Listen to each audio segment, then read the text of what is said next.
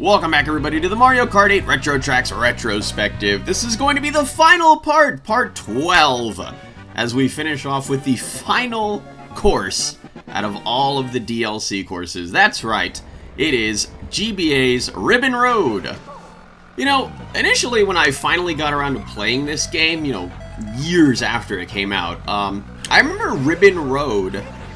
I remember thinking of it as like some sort of knockoff of Rainbow Road. I don't know, it's just, you know, the similar names. Ribbon Road, Rainbow Road, so, you know, it's just like, is this supposed to be like the, considered like the easy version of Rainbow Road in this game? I don't know.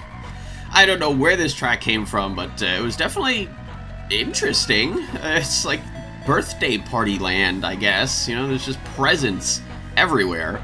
And I would assume that this entire track you're racing on is supposed to be one very long ribbon. I don't know where they got a ribbon that long, but hey, you know, whatever. It's just a thing. Ooh.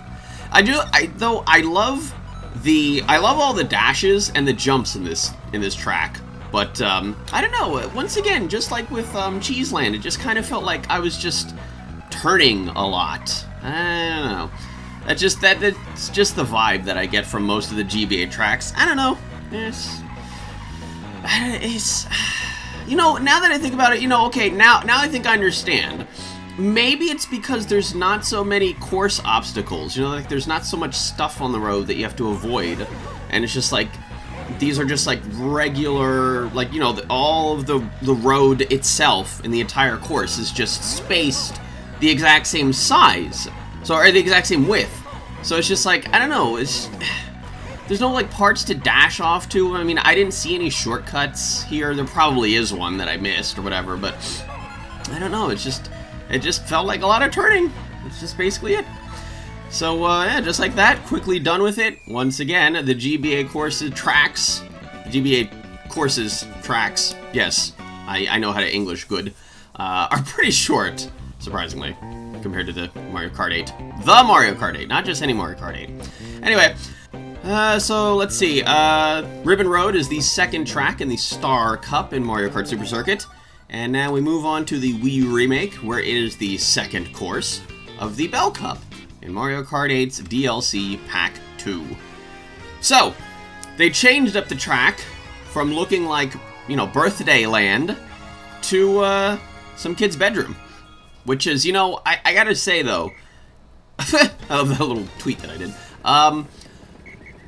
It looked good in Super Circuit, but when you compare that to what they did to it in Mario Kart 8, they went above and beyond what they probably could have remade this into.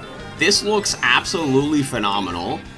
It looks awesome. So I think the idea here is that this Ribbon Road is supposed to be like a child's like toy set, you know, it's like a little like car racing track that, you know, some kid put together.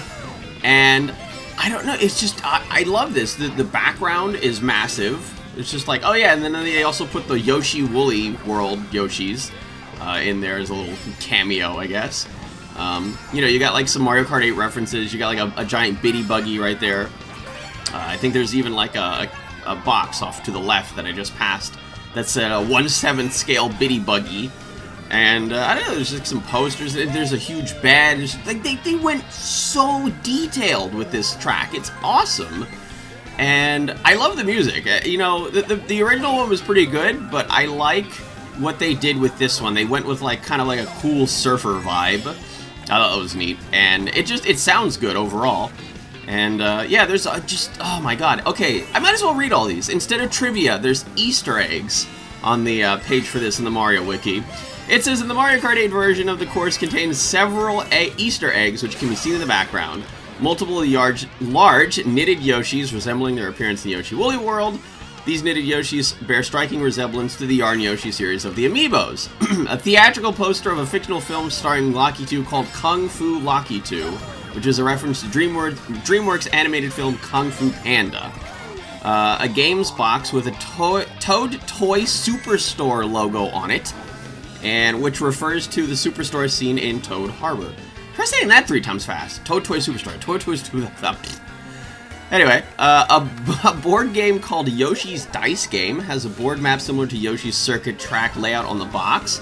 Mini Toads from the Mario vs. Donkey Kong series appear at the beginning of the track. A blue wallpaper seen on the walls of the room the track is set in has a pattern of the Super Bell item, reflecting the cup that the track is in. I love when they do stuff like that! A poster featuring the box art of the game itself. Kart toy kits can be seen for various Mario Kart 8 karts, like the Bitty Buggy. A Ribbon Road toy kit box with Baby Mario on the front that references the Mario Kart track sets from Kinects. I never saw those before. There are also sized-up versions of karts seen in games such as the Standard Kart and the Bitty Buggy. Oh, I see. Oh, okay. So, okay, those were two different things that I mentioned before with the Bitty Buggy. And Toad's character icon artwork from Super Mario 3D World can be seen on 2 gift boxes. That's insane! They went with so much, like, in-reference and Easter eggs and just stuff that is just eye candy. They did such an awesome job. And this, of course, that was a really good choice, you know, for this one to round out all of the retro tracks in Mario Kart 8 and the DLC. But yeah, let's get to that fancy side-by-side now that we've seen a very in-depth look at the Mario Kart 8 version of this track.